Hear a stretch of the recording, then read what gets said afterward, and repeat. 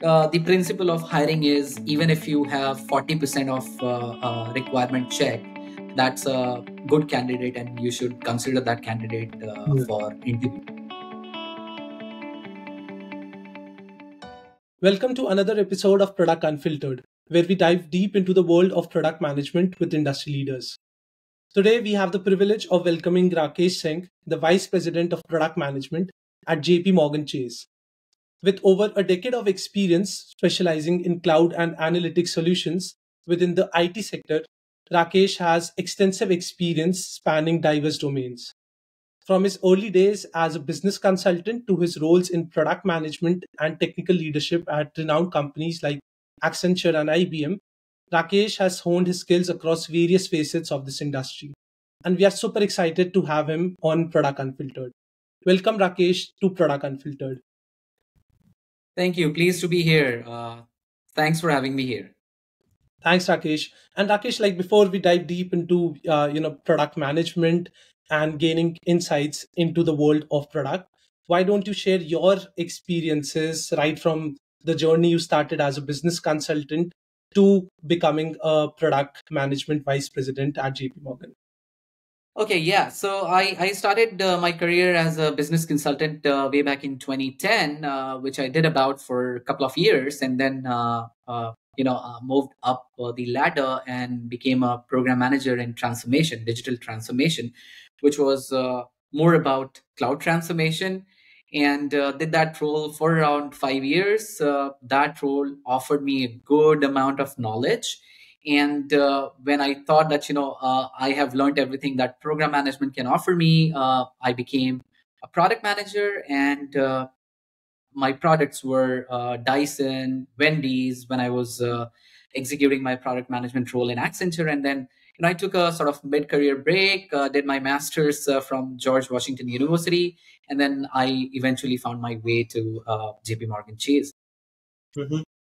But Rakesh, also share some insights with the listeners in terms of how was your transition being from a business consultant to a product manager? Because there are a lot of folks out there who are in the consulting domain and they want to transition to product space. So any tips and hacks which you figured out through your journey which can help those listeners now? Yeah, so business consulting, I mean, being from core consulting background, business consulting is totally different from product management, and it depends what you aspire for. But yeah, when it comes to tips, you need to first of all target a product, and you need to enhance your knowledge in that product area. For instance, in Accenture, I was towards the e-commerce side, so my knowledge in terms of e-commerce product was good, and I was able to pivot towards product management side of it. So if let's say if you are in a consulting company doing finance consulting, the suggestion is if you aspire to become a product manager, look for fintech products, will be easier for you to transition. Mm-hmm. Mhm. But Very Rakesh, a quick follow up on that. What are some transferable skills you believe a person can take from business consulting to product management? Very good question. So what happens is, although you do product management, in product management, there is a lot of areas which you carry over from business consulting and then from program management as well. So in any product management role, you will still be doing at least 30% of program management or project management. And then, your writing skills, which is writing your PRDs, product requirement document, which is actually done in the business consulting role as well. So uh, although it's not more or less similar, but 50% of these skills are still transferable, and 50% is a good amount, and 50% you can learn from when you pivot to that role. Mhm. And what about the remaining 50%? Like, I just wanted to understand what were the remaining 50% of skills which differed in a business consultant role and a product management role? So those are for instance, creating your roadmap, Mhm. prioritizing your roadmap, understanding customer pain points, understanding what customer pain point to resolve first, what is your P0, P1, then developing your OKR, which is in alignment with the org structure and your mission and vision of the company. So all of these things, these are not pivotal. You will have to learn as you pivot into a product management role.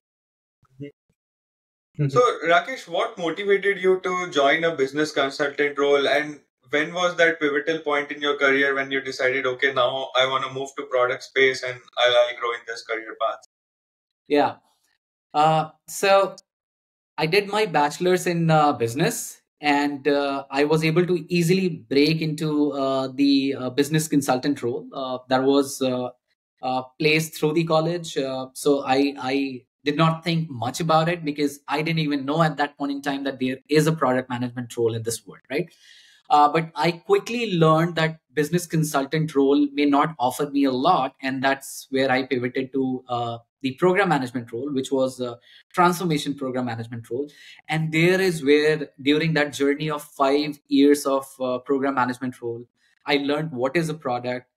Instead of program management, it's better to be with product management. Reason being, in program management, you are just executing what you're told, right? So what you're responsible for is A, B, C task, and to ensure that you're completing it in X to Y Z timelines, right? But Mhm. the A, B, C task is actually being defined by a product manager. You don't know where is it coming from, and you cannot change that scope of A, B, C. And that's where it's really interesting, because all the brain that goes into what should be A, what should be B, what should be C is a product management. So Mm-hmm. that Yeah, really actually interested me, that I should actually be focused towards the product management role, because I learned most probably everything that program management had to offer. I think So that's really interesting. One thing which we often come about or talk about in product management is product management involves so much stakeholder management, right? From talking to program managers, marketing folks, engineering team, design team. So, Rakesh, at any point of time, now you are leading product management at a huge organization like JP Morgan. Uh, if you want to go back, do you think that your experience working across so many different roles, right from tech lead at IBM to working as a business consultant and program manager at Accenture, really helped you as a product manager rather than you starting your journey just as a PM in any of these key domains? no, I guess it's actually built up of all those roles, which actually helped me to break into product management. And you spoke about stakeholder management, right? Yeah. Stakeholder management is a very big piece of the program management. So if you are from the program management area, getting into product management is very, very easy for you, because you need to learn only 30 to 40% of variables of product management role. Rest all you're anyways bringing.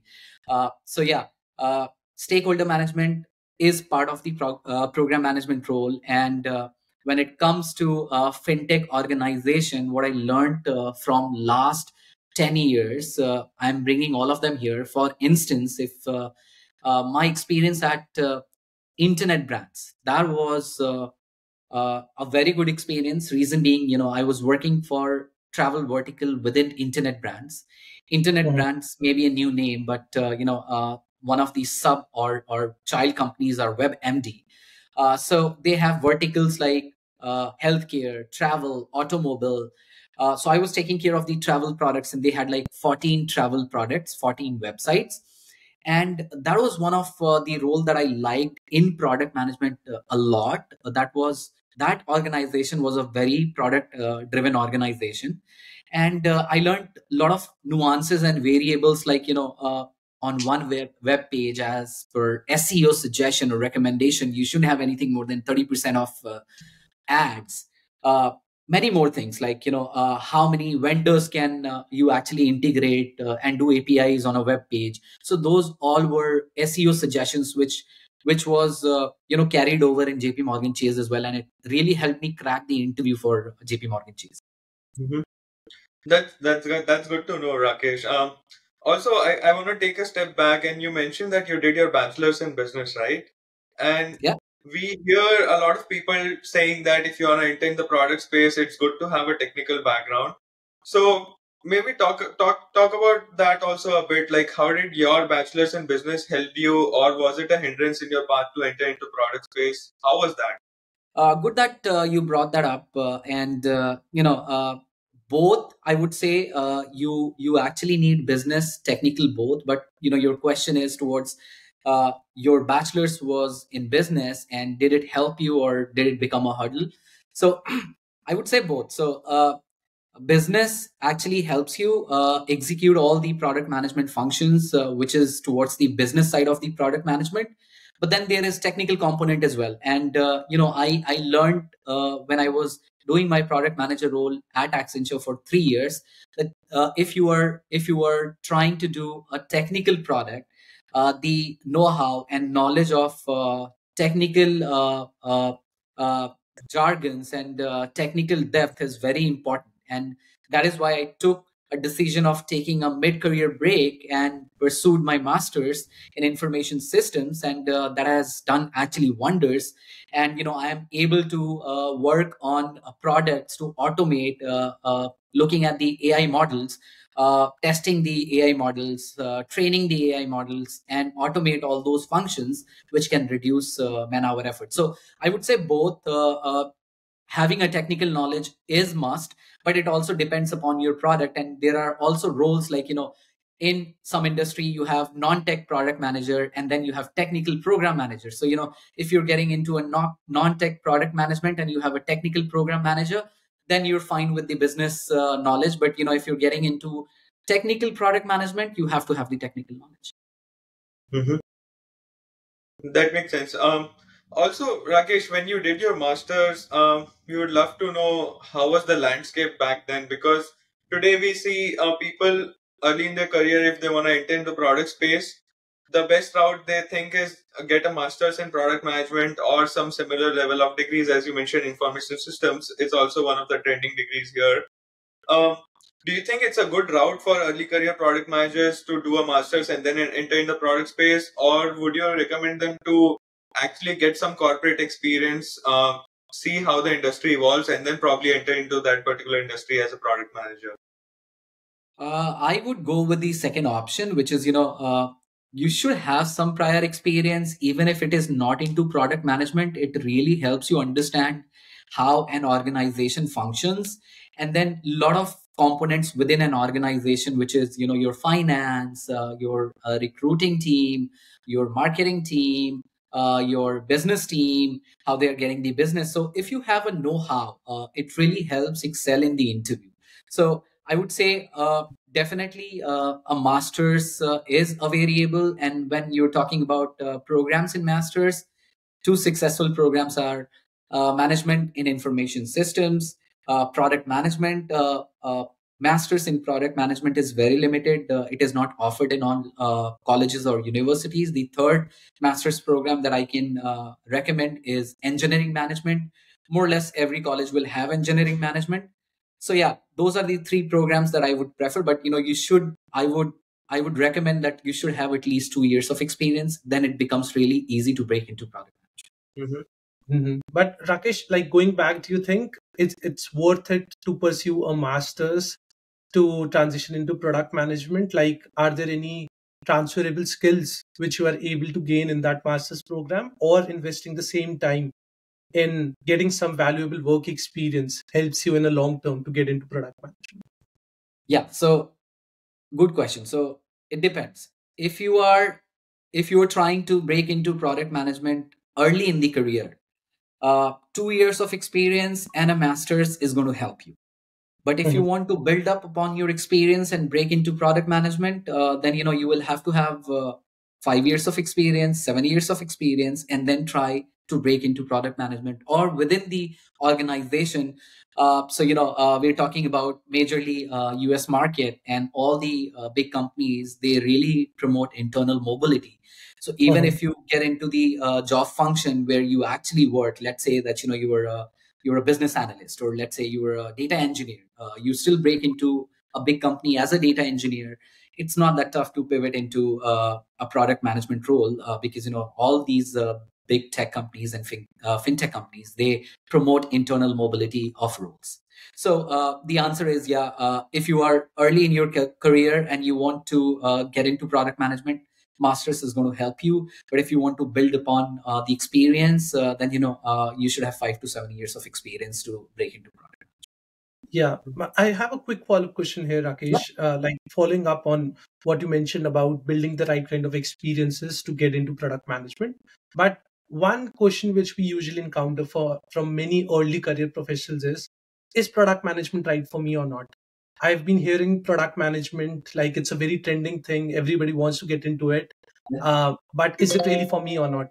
So if I ask you, like Rakesh 10 years back, what are three key things which you think like should be a part of your personality or your interest to make a decision if you want to get into product management or not? Yeah, so good question. And thinking about my career, if I think about when I started back in Accenture, I never thought about product management, and at that point in time, the product industry was not even that mature. So when I learned about product management, I knew that this is what I want to pursue. And when I was executing my product management role in Accenture for 3 years, and when I thought of pursuing masters, I was certain that after masters, I want to do product management. I don't want to do anything else. And based on that, I Mhm. did the selection of the master's program that I wanted to pursue. So if you have that level of clarity when you are exploring the career options, career opportunities, and if you have that level of clarity that you want to get into product management, or for any career, any aspiration, if you have that clarity, your journey becomes really easy. You would know that what course you need to do, instead of choosing the program first and then thinking about that where do you want to go. Yeah. So I would say invest some time and do your research on where do you want to go, and based on that choose the course. Now your question towards what are those three critical components that a PM should have, which can make a PM successful or break into product management. So I would say first is critical thinking, second is decision making, and third is command on business. So you will be interacting with users, customers, vendors. So business is must. Critical thinking, you need to choose as to what do you want to develop over what do you not want to develop. So all of these components are very important. If you have those three integral parts in your personality, you're going to succeed in product management. So now, Rakesh, since we have got good insights in terms of how did your career path help you move towards product, I would also want to understand, since you're working for JP Morgan Chase, which is one of the giants, I would say, in the fintech domain or in the financial sector. Could you also help our listeners break down the whole financial industry in general? Like, what are the different verticals when we talk about financial sector? And Yeah. then we can talk more about fintech and how's your role evolving in that domain. Sure. So yeah, since you said one of the giant, it's actually the giant. So JP Morgan Chase has the highest market share in terms of banking when it comes to products, services, and everything. So now Mhm. let's try and understand the fintech world and break it down to understand how org looks like in fintech. So there is orgs are like investment banking, then you have research and R&D, then you have security, uh, then you have the technology, and within technology you have verticals like let's say IP, which is infrastructure. Then you have within infrastructure, you have multiple layers and multiple orgs, and then you have application, and within infrastructure you have like compute, network. Then you have databases, you have a storage, and these all components, these all services give services to internal customers in, let's say, investment banking and in security domain or in application domain. So if you want to build anything, any application, you need to have the infrastructure available. uh, let's say for instance payment systems, right? So you need to know that how your projection is and what sort of infrastructure do you need. And the verticals are payments, then your CIB, which is investment banking, strategy banking, security and audit is a very big component in a banking industry. So why it is, because you are dealing with cross-border money transfer. You're dealing with your components, which is your technical components, should be locally based, and these all audit happens internally and externally as well. Your IDs, are they getting automatically rotated or not? So all of these components are very critical. I'm not dwelling down into details of audit and risk and compliance, but in any product organization within JP Morgan Chase, there is one entity of security and risk and compliance. So any product will have one role or one component of security, risk and compliance, which is audit and everything, which could be internal and external audit, everything. So now coming to the product that I do, I work for the org that is called NPL. The full form is network product line, and as part of my portfolio, I'm managing cloud network products, and now I'm also managing on-prem network products like data center network products. So products like VPC endpoints, Route 53, private NAT gateway on the on-prem side, switching routing, DNS, DDI, all those products. I hope that gives you explanation as to how the fintech industry looks like. I totally forgot one more component. As part of my role, there is also one more product that is called merchant. So the same product that I do for other orgs, I do it for merchant as well. And what is merchant? So for external users, or let's say for external world, merchant is nothing but when your payment hits the JP Morgan Chase gateway, how we are managing that core infrastructure, and how we are ensuring that the payments are getting through, it's not declining, the transactions are getting through. Not only that, how do we scale that? Like for instance, Amazon is one of our biggest merchant customer, and when there is Amazon Prime Day, how are we handling that volume of transaction to ensure everything goes through? So that's also part of that role, that management of the capacity and build the capacity to ensure everything goes through. I think that's really interesting, Rakesh. In fact, the way you explained the last part of your answer, specifically the Amazon answer, it really helped us understand that how things usually work in such a huge fintech giant. Rakesh, will it also be possible? Like, I know you mentioned various different teams which work at JP Morgan, but if it's possible, if you can share a user journey, like how a transaction is first being processed, what all teams are being involved in that journey, and Yeah. how does the flow of information take place? Yeah. So one product team will have architecture team, engineering team, which is product engineering, then a service delivery team, and then your scrum master and project managers, and then eventually a product manager or a product owner. So those are the teams. The product engineering will only do product feature development engineering. Service delivery will do the day in, day out. Let me break it down how it works. So let's say a user from compute. So my product is B2B. So user from compute is trying to build a compute fabric, or let's say a compute device, which is nothing a server, and it has they have customized in a way that they need certain configurations and certain hardware parameters from network to connect to that compute service, right? Now the user, I will connect with the user, try and understand as to what's their requirement, what is the configuration that they are working on, and then what is the changes that they need from our perspective. Like if I have XYZ existing, what is it that they are asking for? Can I do XYZ plus one, or do I have to change my XYZ to accommodate the user's request, right?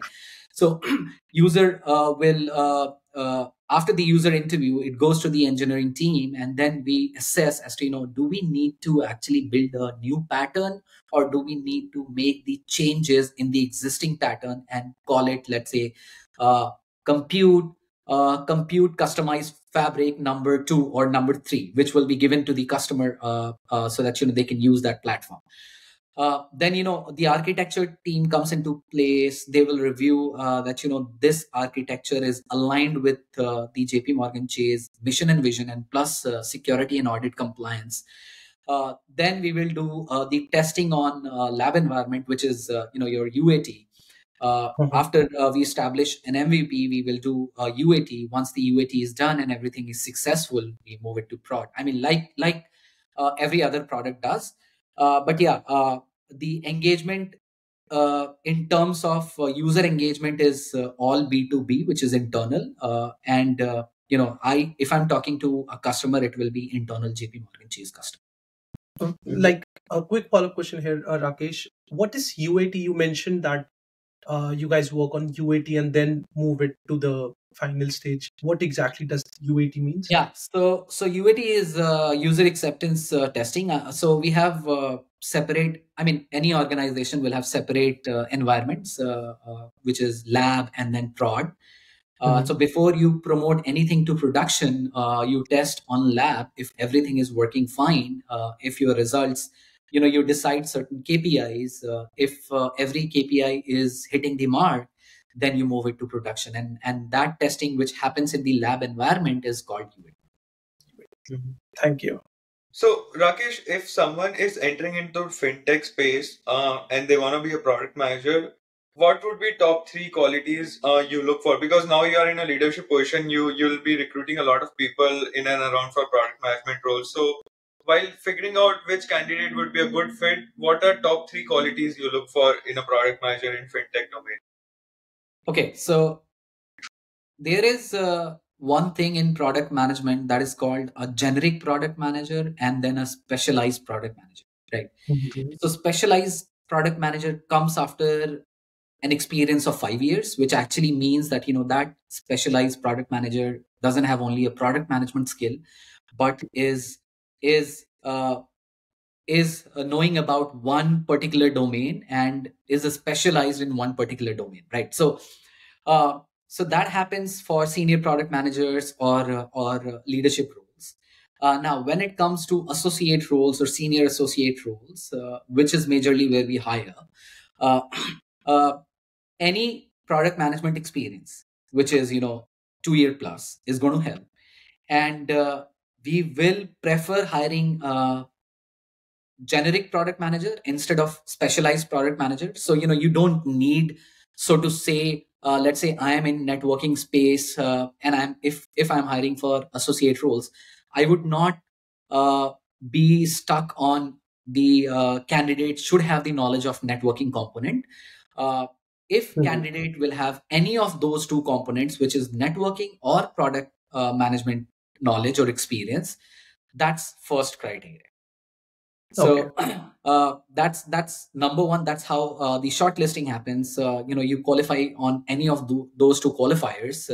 Either you have been a product manager for last 2 years, or you have certain experience into that particular domain. So that's one qualifying criteria. Other is, if we are hiring at the associate level roles, if you have any finance knowledge or exposure, even if let's say that you've just done undergrad and you're trying to break into product management into a fintech, did you do any project which is related to finance? And if you have any knowledge in the finance domain, that is really helpful.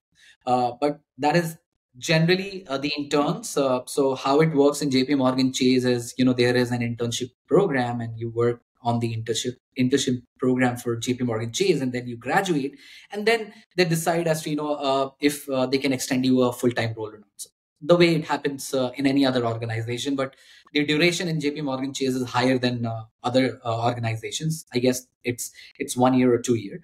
So so that's how we do selection or hiring for 2 candidates, which is one is who is beginner, the other who has some bit of experience. Those are the variables that we look at. But we also see a lot of IT folks, maybe they'll be in different roles, let's say software engineering or solution architect or XYZ roles. slowly they want to transition into product space, and we've been seeing this trend going on very often these days. So let's say if I'm someone who has worked in IT for 3-4 years in different roles, and now I want to enter into product space in a fintech company like JP Morgan, what would you look for in me? Because I don't come with a financial background or any fintech experience, but I have some good understanding of how IT industry works. So if you are taking my interview, what are some of the core skills for particularly product management which you look for? Okay, very good question. So yeah, let's talk about three things here. So coming from IT, definitely have upper edge. Why? Because the products that we are building, those are not non-tech products; those are tech products, right? So any prior knowledge in IT, which is let's say even if you're doing a software engineering, you would be able to understand everything that's going around the product pretty easily. So that's one of the qualifying criteria that really helps. Like if you look at me. I had IT knowledge, I had product management experience, both, but I didn't have the fintech experience, right? So, Mhm. similarly, you need to come up with your interest that, why are you interested in fintech?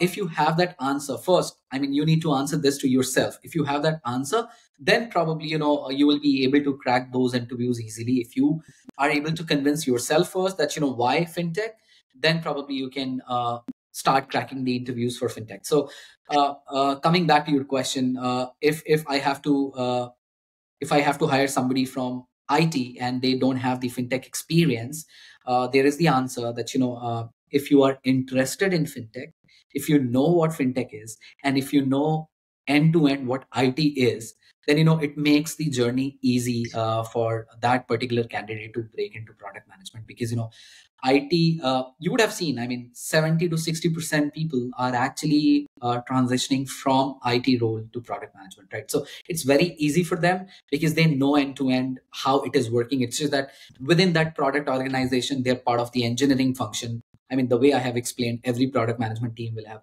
engineering, architecture, scrum master, project Mhm. manager, and then product management, right? So if they are working in the same framework instead of product management, if they are in engineering, they will still know everything how it works, and they will still know everything about the IT. So for them it's really easy to pivot into product management.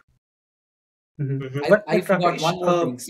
So when you were asking me the question that how the org looks like in a fintech, I explained about all the roles within a product org. I totally forgot there is one more team that is called automation, right? So as part of any product in JP Morgan Chase, there will be one more team that is called automation, and their job is to identify opportunities and automate all those functions where it can reduce the man-hour effort. got it, got it. But Rakesh, thank you so much for sharing insights into that aspect that when you get into product management, you can either be a specialized PM or a generalist PM. And when you are a generalist PM, maybe the domain knowledge is not that important. Even if you have PM experience, it's comparatively easy to switch gears. But what about the other side? Like if you have more than 5 years of experience and you are a specialized PM, say in networking industry, now maybe because of external factors, or maybe because you are really motivated to some other sector, for example edtech. So how is it like for a product leader who is specialized in one certain industry to move into a completely different industry? Because while you are leading any org, like you are currently a VP at JP Morgan Chase, I'm sure that you'll not be having the bandwidth to take different projects, or to have a side hustle in a different domain. So how does transitioning at such kind of stage usually occurs? Yeah. So looking at my current experience, I mean, if I see the hires within last 2 years, the new hires within last 2 years, uh, domain knowledge supersedes the org knowledge, which is, if you have domain knowledge and you don't have a fintech knowledge, I have seen that, you won't actually get all that you want, right? So So the principle of hiring is, even if you have 40% of requirement check, that's a good candidate and you should consider that candidate Yeah. for interview. Now, 40% means that that candidate is possibly hitting some of the mark, but still eligible for the interview, right? So if you are a domain expert, let's say you are expert in automation, right? And uh, let's say there is a position which says automation product manager, right? And Mhm. that is towards the fintech side. It totally depends that how many candidates are qualifying for that job, and then what is the interview pool for that particular job. If we have a candidate who has experience in product, which is automation, and then also in finance, that will be given preference. But if we have in our pool, we do not have people where they have, let's say, fintech knowledge but not product knowledge, then we would Mhm. go with who knows product. Because what, fintech, tech, and healthcare can be learned within 2 years, but getting to know the product is something what actually takes time, and that is what makes you specialized. So when it comes to specialized hiring, it is prioritized that if your domain knowledge is there, it will be prioritized over the fintech knowledge. Let's say, for example, Yeah. let's say an automation product manager who has 7 years of experience and has no fintech experience, and there is one more candidate who has 4 years of automation experience and also has fintech experience. In my opinion, I would probably go with the one who has 7 years of automation Yeah. experience, because he's specialized in that domain, or she is specialized in that domain. Putting maybe 1.5 year, 2 years will bring that variable of making that particular candidate understand how a fintech organization works. But that expertise is something which is unique, and that is what is called niche skill. So if any candidate has that specialty, it is preferred over in experienced roles. It is preferred over the domain knowledge. Mhm. Um, Also, if you can touch base a bit about this, Rakesh, because that's what is trending, right? There's disruption in every single industry with the advent of generative AI, right? So, what implications would we be seeing through generative AI in the fintech space? What are some of the disruptions which you're thinking or seeing in coming in the fintech domain? I don't think so. So you know what? I get this question a lot. How many jobs are going to be reduced because of AI and things like that? So this AI market is pretty premature. Before it starts cutting the jobs, it will take minimum 10 to 15 years to mature. And Mhm. meanwhile, I mean, within 10 to 15 years, everybody is growing. The population is growing. The industry is growing. The market cap for every company is growing. So I don't think it's going to impact anything, but it will definitely change the way you work. Like, talking about JP Morgan Chase. Last year, the focus was cloud. This year, 2024, the focus is AI, right? So we have already allocated how much do we want to invest in AI this year.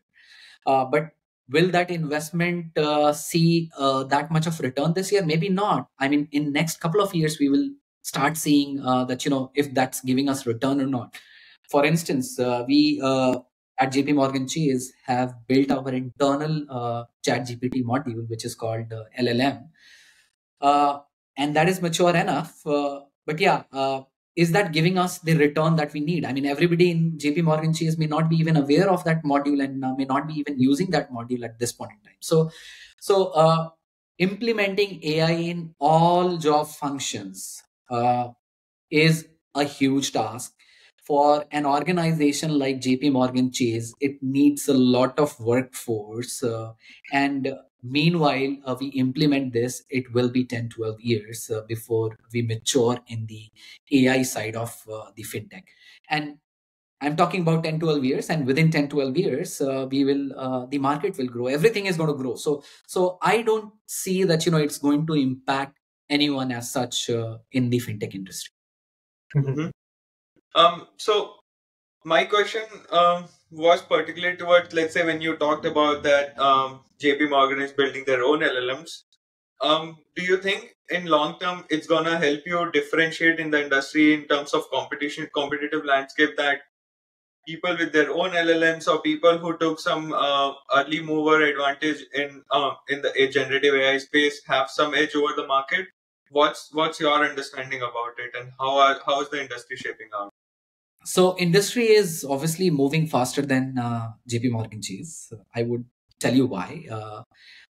So it takes time in JP Morgan Chase, or so to say in any fintech company, to adapt anything that industry is doing. Yeah. Because you know what, there are a lot of restrictions, policies, compliance, and audit. So let's say Amazon or Google can use the external chat GPT, but in JP Morgan Chase, you cannot use anything external. So everything has to be internal, right? So Mhm.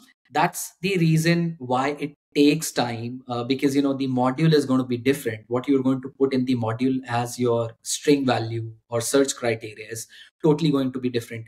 The libraries that you're going to build is going to be an internal library. You cannot replicate anything. It is going to be your model. So getting, first of all, approvals from your architecture or design council takes really long than usual, because you know what, it's not actually their fault. They have to look at the compliance, and it takes Yeah. more than usual to review those architecture that we are building. And that's why, you know, in fintech company, it takes long. I mean, one example, in 2023, mid 2023, we shifted from Skype to Teams. So that's how Mm. fast. I mean, I'm not saying that we are behind. We can Yeah. actually go to Slack as well, but it's not easy. I mean, you need to ensure that there is no open communication with the external world. It is not federated with any of the companies. So it actually takes time to build that proof of concept and implement. Mm-hmm. No, that makes sense, because if you operate in fintech or any financial company, I would say there are a lot of compliances and rules and regulations around, and A lot. then you need to stick to the high availability concept, which we say, because it's a banking domain, so you need to be active all the time. Yeah. That's good to know, Rakesh. Lots of good insights from the fintech industry we could derive from the conversation. But on a lighter note, I was just curious to ask our guest this question: that since you are a leader in the product space right now, um, if not product management, what would you do in your career? Like, let's say tomorrow we say, Rakesh, no more product management, then what would be your career path? You know what? I thought about this, and when I got through to JP Morgan Chase, I was thinking that, you know, is that what I want to do during my career and throughout my career? And the answer was absolutely yes. But if I have to pursue anything else, I would pursue anything on the data side of the world. So, you know, let's say I have been involved in a couple of projects which is related to generative AI, and Mhm. uh, looking at what wonders can it do. I was really thinking that, you know, if I have to change my role, it has to be anything in generative AI. And coming to your question, that, you know, if not product management, then what? Then probably product management in generative AI. Okay. But Rakesh, this is one very common question. Why product management? But rather than asking this question, I want to ask you, why not product management? What are some reasons you will not suggest getting into product management to any individual who is planning to get into product? Yeah. So ownership is one thing. So what happens is, let's say, as I explained, that within a product organization you have multiple teams, right? Now what happens is everybody is doing their own role, right? But the ownership is of the product manager. The success is going to be of the product manager. The failure is going to be of the product manager. So, you know, if Hmm. you want to ensure that, you know, you do your 9 to 5 job, you learn everything that you can, maybe product management is not for you, because if anything fails, everything is going to be on you, and you have to justify to the business. And then if you need additional timelines or anything, it's not the architecture or the engineering team. I mean, obviously they are pulled, but the ownership is yours, governance is yours, as to why it did not go as per plan, and if there was anything that happened in between, how was it not caught in between, as to if anything, any variable that came in between of the project, Mhm. we should have been aware of that. And if there are any timelines changes, or let's say a bug in the code, we should have factored in for that. So why not product management? Two things: if your career aspiration is innovation, maybe software is the best way to go. Second is that if you want to do your job and go back home, which is 9 to 5, and Yeah. live your life peacefully, maybe product management is not for you. So I would say, yeah, those are the reasons, because the governance of that feature, I mean, Yeah. the ownership of that feature is going to come to the product manager. Like, is it safe to say that if you want to have a 9 to 5 job, a typical 9 to 5 job, maybe getting into product management is not your cup of tea? So it depends. I mean, what your product is, it depends. In some aspects, some of the products are pretty quiet, right? Hmm. But if you're working for a critical product, then definitely not. And just think about it. Fintech company, network is your product. What else could be critical, right? So Yeah. Yeah. it simply means that for instance, on Amazon side, if you're working towards the AWS side, and any of the AWS component, it's a critical role. So Hmm. you have to ensure that your services are up more or less every time. And you know what? At times, we are also pulled in the mix. I mean, P1 incidents that happens. Although product has more or less nothing to do, because product has released the feature, and now it's operations job to maintain it. But at times we are also pulled on major incident management calls as well, and it can happen anytime. So Yeah. it depends. But thank you so much, Rakesh, for sharing all these wonderful insights. I think we're moving towards the end of our podcast. But yeah, Mhm. before we end the podcast, we would love to know first that what are some resources that you follow to keep yourself updated in the field of product management? Yeah. So I totally forgot covering one thing, that Hmm. product management in a consulting firm and product management in a product firm. When I say product, it Yeah. could be fintech, it could be tech. Those are totally different. And I had when I was going through the phase of interview after my graduation, I had opportunities in consulting firms as well. But since I did consulting already, I thought of exploring the product opportunities more. And here is where the differentiators are. So, the focus towards business in consulting is way more, and in product organization, the focus towards product is way more, which is the right way of doing that. Hmm. So I mean, if you do both the roles, you will be able to understand these variables. And in based on my experience, if I'm given an opportunity again to go back to product world of consulting, or be in a product world of product, for me the preference is going to be with the product world of product, because you know Yeah. what, you actually get to do more about the product. You invest less time managing business documentation. I mean, you do documentation, but it doesn't matter how are you doing your documentation. What matters is you're doing the documentation. But in the consulting firm, what happens is, how your documentation is looking like is also one of the parameter and variable, because you are facing client, and it should be presentable. So Exactly. those, you save actually a lot of time on that, and you actually invest that time in building a long lasting world class product. So that's one variable that I forgot to highlight. Coming back to your question was I forgot. You will have to repeat your What are question. some? Yeah, yeah, yeah, exactly. I think you mentioned a great point. That is something me and Rahul were also discussing when we were planning to start our careers. That yes, there are many opportunities which look very interesting while getting into product management, but are they really product based companies or not? And as you mentioned, product documentation. Oh my God, that's a time consuming task. Where I think me and Rahul also worked on a project on how can we reduce a product manager's time on product documentation and management and investing the same time in creating world class products. So I think you Yeah, just validated that assumption of us. But yes, my question here was, what are some resources that you follow to keep yourself oh yeah, updated in the world of product management? got it. Yeah, yeah. So uh, when I was pursuing all those interviews, in fact, I started way early. I graduated in May 2022. I started way back in December, right?